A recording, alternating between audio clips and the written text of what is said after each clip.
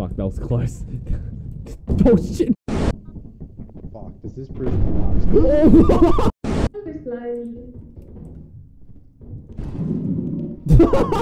Lethal Company. Currently, this is the world's biggest game, outselling huge titles like Call of Duty and Baldur's Gate 3 on Steam. The game is simple. You work for the company. You go to different moons to collect scrap and then sell that scrap to the company over and over again until you lose. It's a really great game, and I've spent countless hours playing it and getting hilarious clips like you saw in the intro. But how can a game be so simple, yet outsell some of the biggest gaming franchise veterans? This is the story of Lethal Company, from scrap to success. Lethal Company was mostly developed by Atticus with some additional assistance from some of their friends. Atticus had been working on games since they were 11 and using the Roblox game engine, making games like Silent Duck in 2016 and Lightbulb in 2020, both using the Roblox engine. Atticus would slowly switch over to making games on Steam and itch.io, with the most notable of these being It Steals in 2020 and The Upturned in 2022. These games would be loved by the people who played them, but would not be able to compare the success Lethal Company would eventually get. Comments at the release trailer were extremely positive, being hyped for the game's release, with even some coming back to comment over a year later saying how much they loved the game. This trailer gave a good look into what was to come, the multiplayer, the grabbing scrap and roguelike elements of the game, and even a peek into the horror. Interestingly, you could enter from an elevator and had a tan jumpsuit rather than the orange used in the final game's release. On the 24th of October 2023, Lethal Company was released onto Steam in early access, meaning that the game will still be actively worked on, with Atticus saying they plan to finish the game within 6 months. In the first week, the game averaged above 1,000 players, but in the weeks following, the game's momentum would not slow down, in the second week peaking at 10k players, then 20k. Then less than a month after the game's release on November 19th, the game hit 100,000 concurrent players, and it hasn't really slowed down yet either, still averaging around 200,000 players per day. But why is the game so successful anyway? I think the elements of Lethal Company's success can be explained pretty easily. The game design in Lethal Company is pretty genius for replayability. At first, it seems pretty similar to a game like Phasmophobia, another horror game which is pretty similar to Lethal Company in its structure.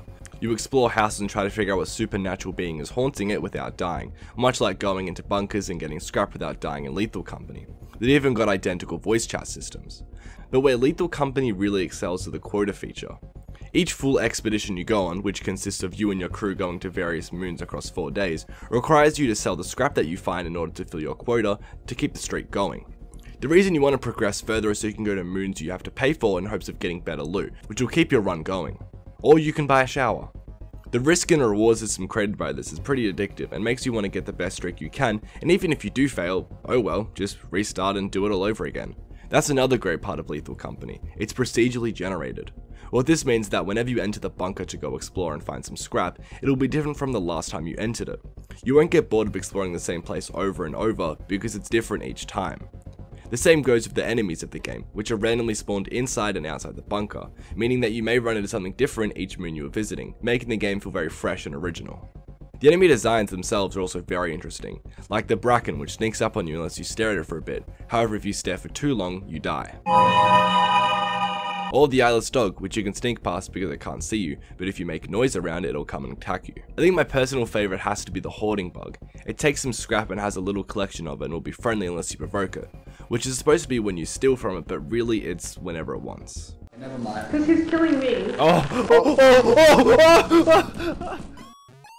But really, the final element of Lethal Company's success is that it's just so damn funny. The proximity voice chat, which basically means when someone is far away from you, you can't hear them, makes the game really funny to watch and experience. I put some clips throughout the video to help highlight this, and I've watched countless streamers play the game, and I think the combination of noise-sensitive monsters and loud people is an amazing mix. Was that Pac-Man? No, stop that! And I think that's what makes Lethal Company so refreshing. It just feels nice to play this game with a couple of friends and then laugh your ass off when one of them gets chased down by a spider or falls into a pit. What the hell?